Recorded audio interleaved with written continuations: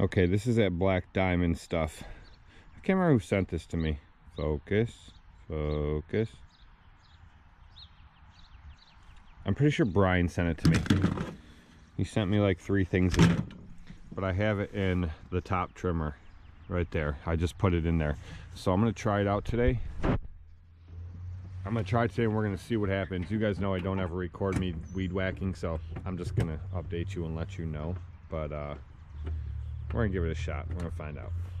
I have some heavy weed whacking to do today, so it'll be a real test.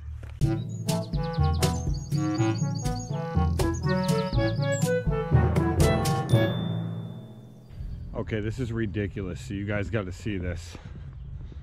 What a nightmare. See all that grass? That's a lot of grass. That's what I bagged today. It was really wet, thick, heavy grass. So that is all I ended up with in the Walker MT, bagging grass. Okay, didn't clog up, no problems. This is the Walker B.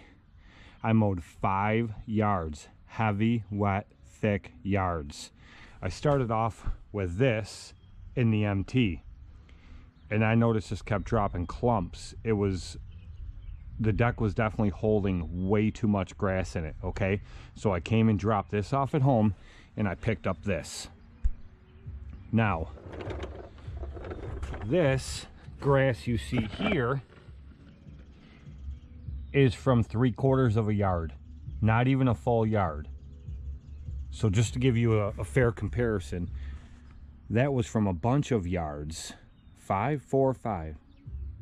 I think it was 5. We'll just say 4, just to be on the lighter side. Okay, 4 yards. See what Walker does here? This deck has a little indentation there and then open. Other than that, the whole deck is open. It is the best mower, hands down, for mowing wet grass. It doesn't hold in grass nearly as much. It throws it further. This is a 56-inch deck. It gets it out of there. They don't over baffle. So many new manufacturers are over baffling decks. Now take a look at this pile of crap. I'm not very happy with this mower. See how dirty it is? It just took me an hour and a half to scrape all this grass out of here. Look at all the baffles. Look at all the pieces that come up instead of just one oval deck. This is the 52. Instead of one oval deck, it has all those pieces that come up. Does it make it better? Some would say yes, and that's why they designed it like this. I say no, because the Walker B with the completely open deck cuts better grass wet, cuts better grass dry, and doesn't hold all the grass in the deck. Now, see this thing? Look at this thing that runs up to here. You know how much grass packs in here and holds in here? Like you wouldn't believe. All the way down through this channel. Why is that even there? I have no idea. Maybe they'll say for airflow, who knows? But it holds grass in there, wet grass, and then it just drops out of the deck and leaves messes all over your lawn. Then there's this thing. Every mower I've ever had, from Exmark to Ferris, even Scag, this is removable. It's held in with 2 bolts and you can take this out.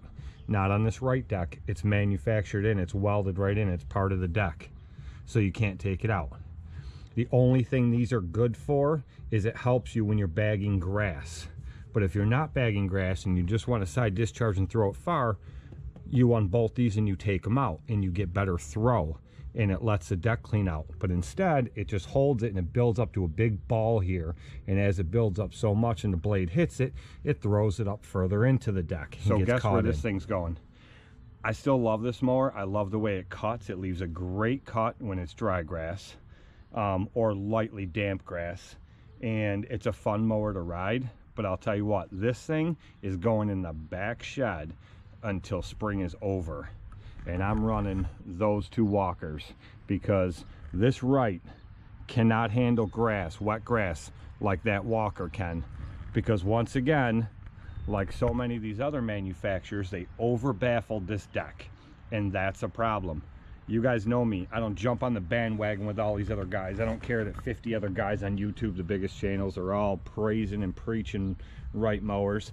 You know, I'm not completely slamming this mower. It is a phenomenal cutting mower in the right conditions, and it is really fun and really comfortable to ride, and I do like it a lot. But is it good for up here in my area in the Northeast? I don't think so, because it can't do what I need it to do in wet grass. And from now, the beginning of the season, until hell, I don't know, probably the beginning of June or so, mid-June, grass is wet every day. And you know, until the end of May, from April to May, the end of May, it's wet all day long. And then almost 3/4 of the way through June, the grass is wet until 10, 11 o'clock in the morning before it dries out. So this mower would be good for a week or two in June, July, August if we're cutting at all. And then September starts raining again. September, October, November we cut and do leaves, so it's not good for that. So this mower is good 2-3 months out of the year.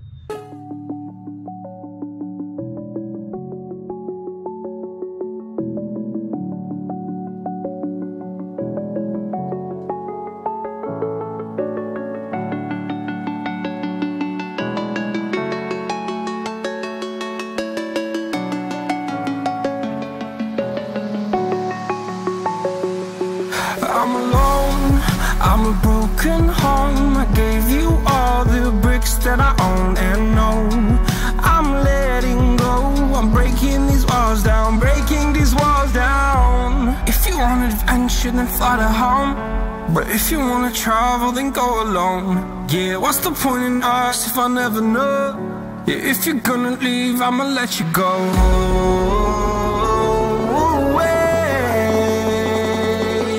I'm tired of the pain. Go away. I'm tired of yesterday. Fada, fada.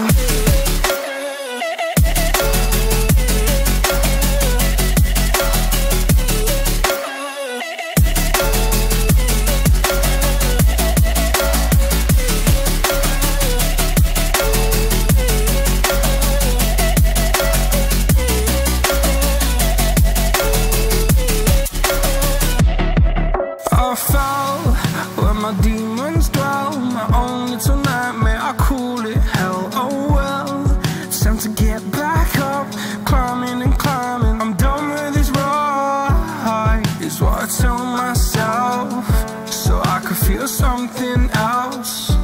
Yeah, I guess I had my bad days, but it doesn't mean I lost my styling. Where were you when my heart was on the ground?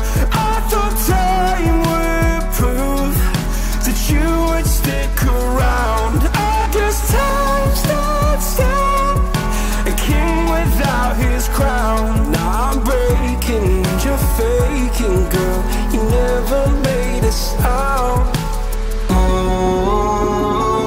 Oh, wait, I'm tired of the pain. Go away.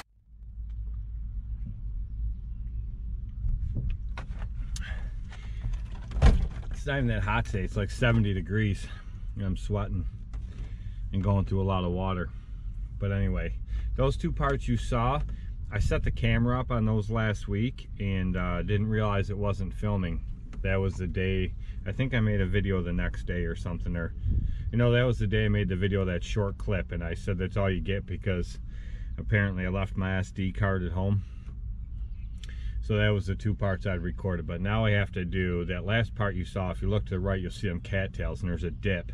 I go around that thing, and then I go along the whole back side of this building, which is what you guys saw last time. So I'm probably not going to record that part. But you guys have already seen it once. You'll see it again this year, but I'm not going to bombard you with the same thing every single week. Try not to anyway.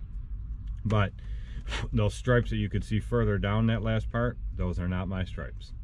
Very nice stripes, but they're not mine.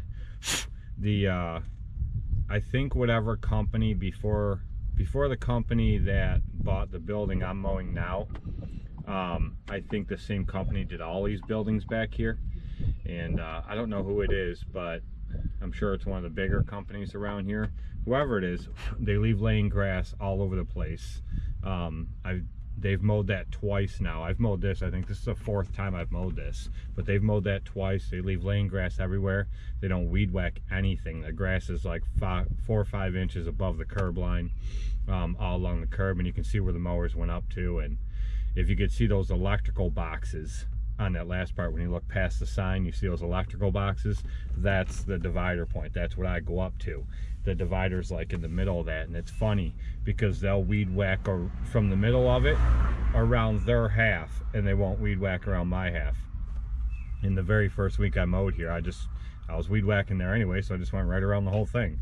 But they're pretty lazy, I guess, so whoever it is, they don't like to weed whack. But they did weed whack that part this week, and only their half, but they still didn't weed whack any of the curb lines. I don't know. So check these out.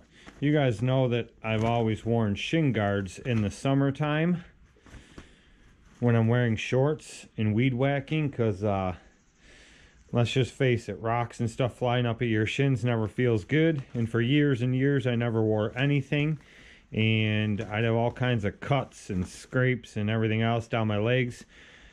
When some people saw me wearing the shin guards, they'd tell me that I'm a wimp or a baby, but you know what? That doesn't make me a wimp. That just makes me smarter than you.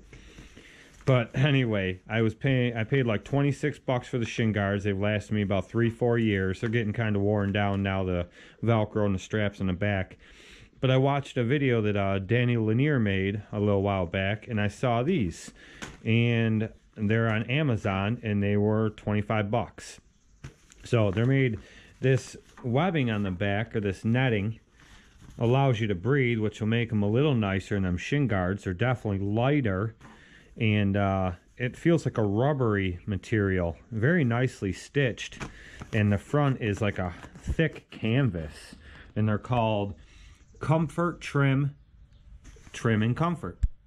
But these, they just have they're elastic, and then they have a Velcro strap. I'll show you real quick how they go on. So pretty much you just unvelcro, and they slide. Well, I won't be wearing boots, I'll be wearing sneakers, what I usually wear. Up over like that, you put them over your leg, and you just pull that around and Velcro it. And there they are, they'll protect your shins. And then when and they stay, see, the back of them stays vented, so you still get air, you won't sweat so bad in them. And then when you're done trimming, just unvelcro it. Well, I'm pulling them off of boots, so it makes it a lot harder, but you just pull them off. Throw them back in the trailer or back in the truck. I think these are going to be really nice, and it beats those heavy shin guards all the time.